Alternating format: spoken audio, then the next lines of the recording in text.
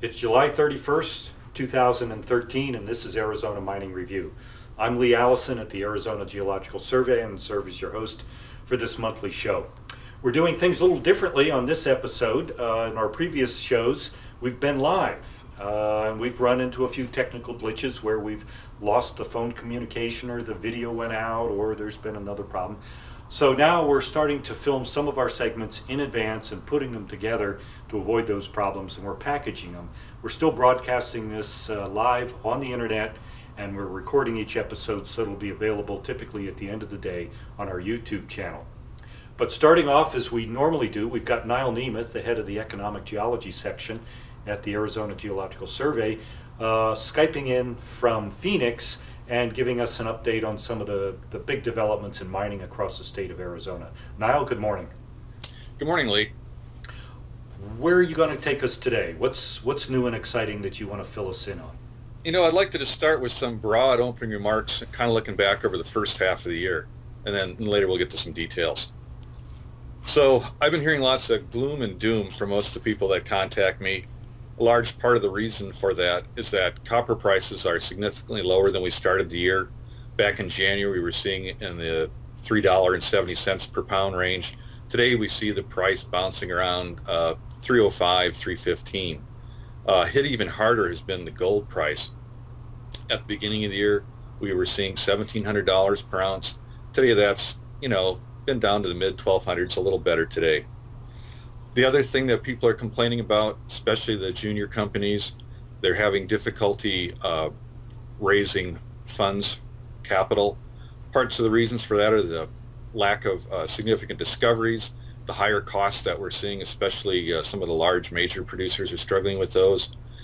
And then also we've just got the typical summer sluggishness in the market, and people are waiting for the Canadian field projects to come back with those good results. Yet despite this, there's some opportunities and some encouraging trends in Arizona. We've got a lot of projects that have been ongoing for some time that have had capital or continue to get enough capital to go forward. Those are drilling to increase reserve definitions, early stage planning and permitting projects. Some projects are far enough along that they're going through their preliminary economic analyses or feasibility studies. Also creating opportunities are some of the contrarians and bargain hunters. They see these low prices for companies and people that may not be able to keep their properties as opportunities. We're seeing some of those start to come in from some junior petroleum producers. We're also seeing Arizona being recognized for our development, having a low-cost infrastructure. We're also, relatively speaking, they recognize us for our mining friendliness. Well, Nyal, let me interrupt there for a second because there was a story just out on the front page of Northern Miner talking about Eurasian, and I think the theme of it was that despite Arizona being such a mature province, you would have thought that all the big copper discoveries have been made. They're pointing out that Arizona still is a land of great exploration potential, and I think that was a huge article, front page. What's your take on that? Yeah, it was nice to see the Northern Miner put an Arizona project on the cover once again. That's the current issue, by the way, or that would be the probably the July 15th dated issue. They were very proud that they were able to pick up a major porphyry copper moly molybdenum project merely by staking it. So they didn't have to go out and buy claims from somebody else. They were able to just go stake this as a greenfield project. Yeah, pretty amazing, as you say, given how many claims are in Arizona, some 40,000 plus, and all the individual prospectors through major companies we have holding land. Okay. Well, I know there's been a couple of recent developments here, some significant things. I understand Curious Resources got some good news on their Florence Copper project. Can you fill us in? If we can go back for maybe just 1 second, it might be worth noting or highlighting the reason for the story by Eurasian was that with funding for the drilling by their major partner Vale, they were able to drill about 3,000 meters. Most impressively, out of their 7-hole program, they had a 900 vertical meter hole that, with the credits for the copper and the moly, averaged about 1/3% copper over that entire hole, and they had some fairly interesting intercepts from the other holes. So read the story for all the details. Okay, yeah, I guess I didn't see the back part of that story yet. So, okay, thanks for those details. Um, yeah, I'd asked about the Florence project. There was a significant development there, I believe. Yeah, a couple of weeks ago, they announced that they had received approval for their amended aquifer protection permit from the Arizona Department of Environmental Quality. And had been challenged in the courts, hadn't it? You know, I think either the challenge or some of the public comments on the previous permit had caused DEQ to review the permit. Okay. Okay. So, well, we'll have to see where the next step is. That was one of the big steps moving forward. So it sounds like we may expect some announcements from Curis here pretty soon about what their next steps are moving forward on that project. Well, the other big news I think that came out this past week was from the U.S. Forest Service at the Coronado National Forest. They released their preliminary administrative final environmental impact statement to the cooperating agencies to review. And the Arizona Geological Survey is one of those, I think, about 17 agencies that's now in the process of reviewing that. We have until the end of the month to get our comments back to the Forest Service, but you're part of the team that's going through that. What are some of the issues, the topics that you and your colleagues are taking a look at that in that EIS? You know, some of the areas that we have either particular expertise or interest in are obviously the geology. Some subfacets there are the issues related to the paleontological and karst protection that's required for the project. We're also, because of some of the far-ranging activities that we have and do, we're going to touch on the aspect of how tourism is affected by having a major mining project in the area, and then drawing back to some of the work that was done by Mines and Mineral Resources, we're going to focus on some of the potential economic impacts, both to the United States and in particular to some of the Arizona counties, Pima, Santa Cruz, and Cochise. Now, I know some of our viewers may not realize this, but you joined the survey 2 years ago as part of the merger between the Geological Survey and the Department of Mines and Mineral Resources. But before the merger, your agency had done, I believe, 2 different reports looking at the the economic impacts of the mine. And on our first pass through on the EIS from the Forest Service, it doesn't look like either one of them was included. So we're going to make sure that those are added back into the package, aren't we? I certainly hope so. It's something we plan to make sure gets addressed. You know, that may just have fallen through the cracks by, not seeing Mines and Minerals show up. Maybe that line item got scratched off, and Right. you know, the accompanying documents or reports failed to get attention. Okay. Well, I think there was some great information in those 2 studies that you and your colleagues organized back then, so we want to make sure that those are included in the package. Yeah, and if people haven't seen those, you know, we still maintain the mines.az.gov website, so they can hit that and look for our special reports, and they can read those. Right, so we have those online, so those are still publicly available. That's great. Hey, when we started off, you mentioned the drop in price of gold's been pretty dramatic. It's had a huge impact around the world, but I know we have a couple of gold mining operations in Arizona and a couple that are underway. What impact has had that price drop had on gold production and gold activity in Arizona? You know, we've had Joe Bartswich from Northern Vertex on last month, and we know that they're going ahead with their first phase, which is kind of a pilot heap leach to test some of the metallurgical recovery up at the Moss mine in northwestern Arizona, up in the Oatman district. More recently, we've just gotten a monthly update from American Bonanza on their Copperstone project. I've been noticing that they've their board has still been approving some capital fundraising. They were looking for between $5 and $10 million.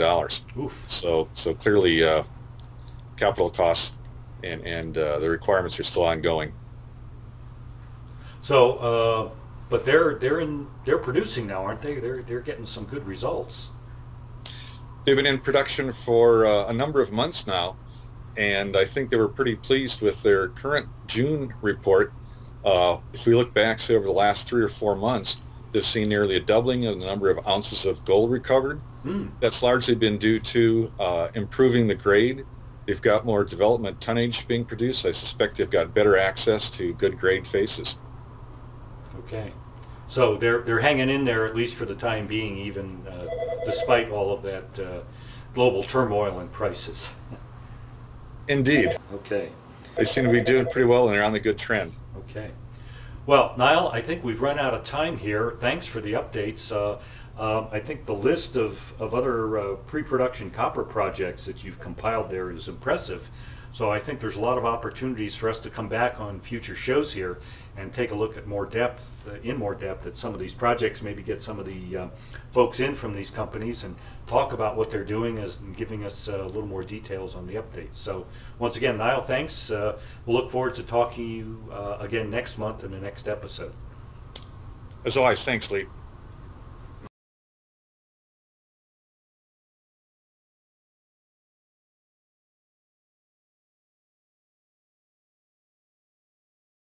Well, joining us today is Fred Banfield, the founder and chairman of Mintec Incorporated, a Tucson-based software development firm.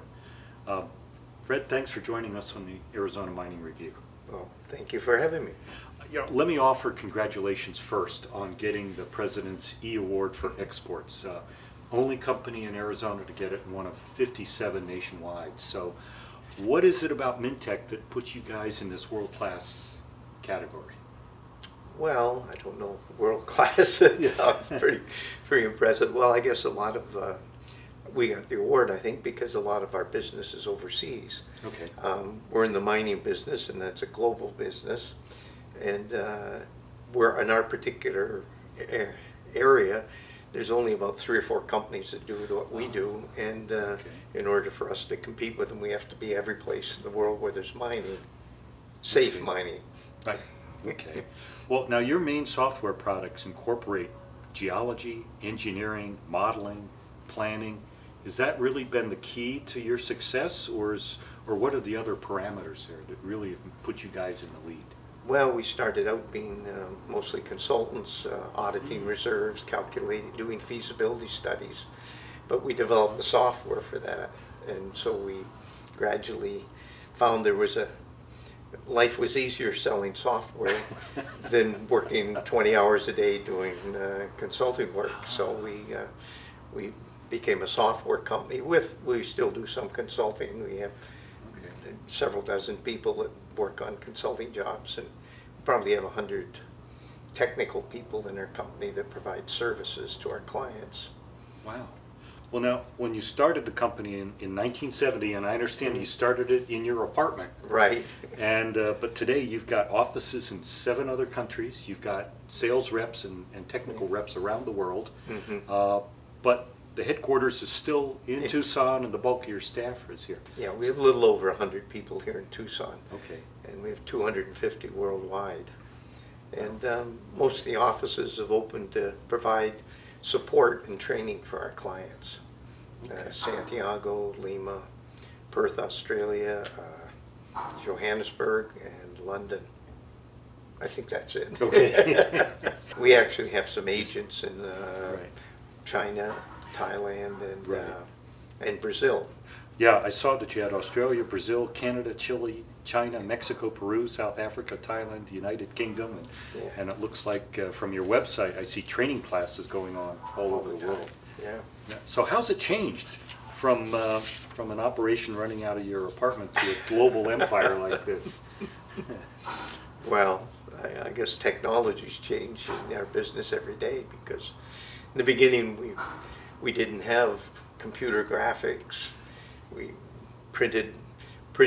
made maps by printing them on printer paper and pasting them together and coloring them. Okay. And now we have very sophisticated 3-dimensional graphics, and but all these tools require more effort to program, so our applications take longer to develop Okay.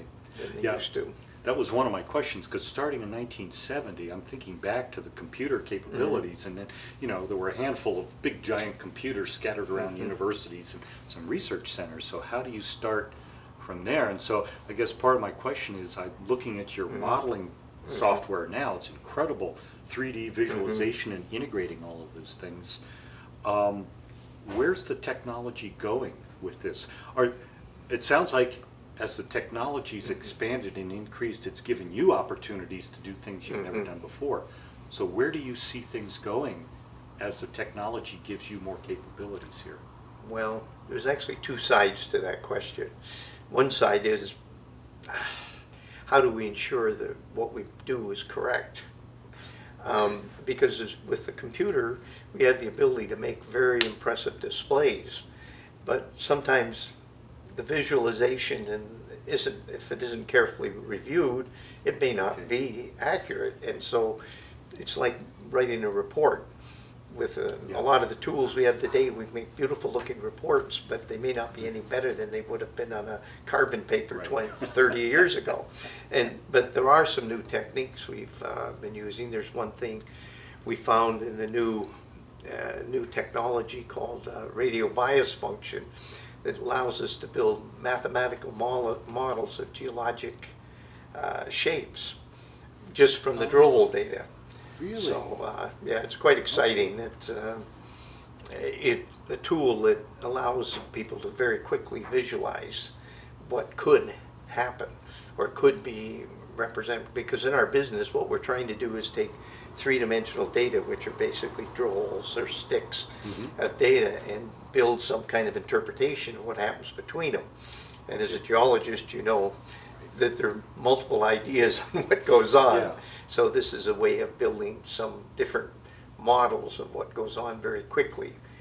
Okay. Now, you've just recently posted something on your website talking about soft geologic boundaries. I guess that would be partly related to this. Yeah, this and tool. that's what struck me, and it was a term I hadn't heard before, but as I read what you're doing with it, I think it's the same thing, or it's part of that same problem. And can you elaborate a little bit? I think the concept was new to me, and I suspect a lot of the folks who are viewing this are going to ask, what is a soft geologic boundary? Well, actually, it's a good question. I'm not sure where you saw it, but Yeah. basically in modeling mineral deposits, we're more interested in the grade than the actual geology often. Okay. And so the grade boundaries sometimes we assume in this modeling that they once you go across a boundary, things change dramatically. In other words, a fault. Right. That's a hard boundary. Okay. But then there are other things when, say, in a oxide sulfide deposit, when you gradually get down into the sulfide material, that'd be a soft boundary because it's gradual. Okay. And so we have mathematical methods to treat both kinds of cases. So it sounds like in addition to the computer developers, programmers, you're now getting mathematicians and statisticians and a lot of other expertise. Yes, we have originally, myself and another fellow wrote most of our programs. And we're mining engineers, not computer programmers, though we think we're quite clever at it. But we found that as we go on, a lot of the tools we use are fairly more sophisticated, geostatistical tools and optimization tools. We use some mixed integer programming, linear programming, dynamic programming, and so a lot of tools that require significant mathematical backgrounds. Jeez. Okay. So can you talk a little bit about the staff makeup you have of the 100 people here in Tucson, or the 250 worldwide? Engineers, geologists, mathematicians, but we have probably about 60 to 70 people that are mostly programmers, so that they develop the software. And then we have about 100 people spread over all the offices that are engaged in supporting our clients and doing training. So we have a call system, a support system where they can call and get support anywhere in the world very quickly. And you're probably having to do that in more languages these days. Oh yes, we we have a lot of capabilities in different languages, especially Spanish, because we have a lot of South American clients.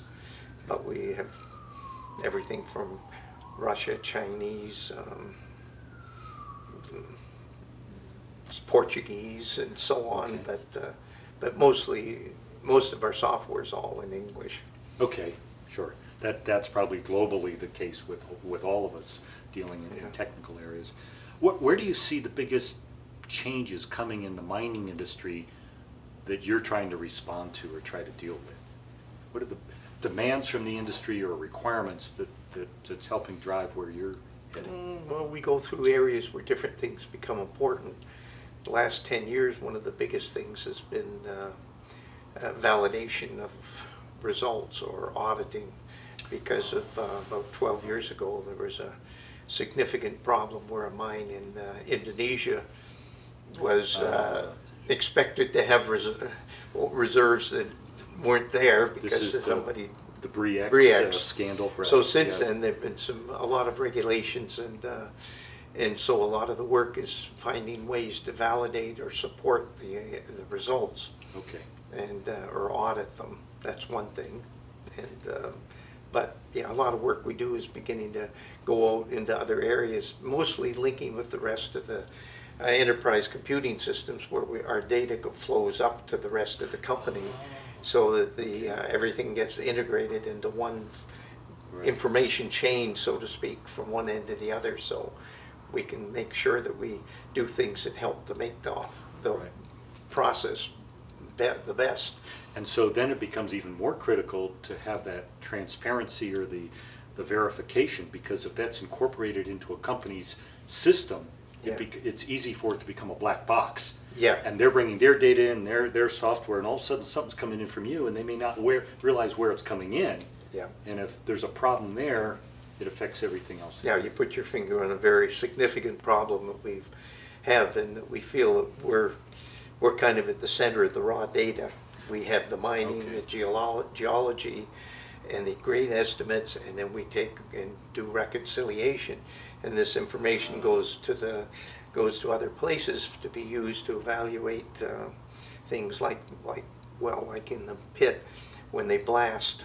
The fragmentation has a lot to do with the recovery in the mill, and so if we can track that, the pattern, the powder usage and everything, and then go and then link it to data from the plant, we can improve the process.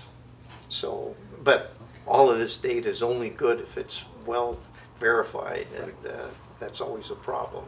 Okay, I can see that. Especially with computers, we can gather, well, just like the government's doing, we can gather an awful lot of data, but the analysis of it and finding the anomalies that actually exist is one of the biggest problems. Well, the old adage of garbage in, garbage out. And that's still very true. Very much so.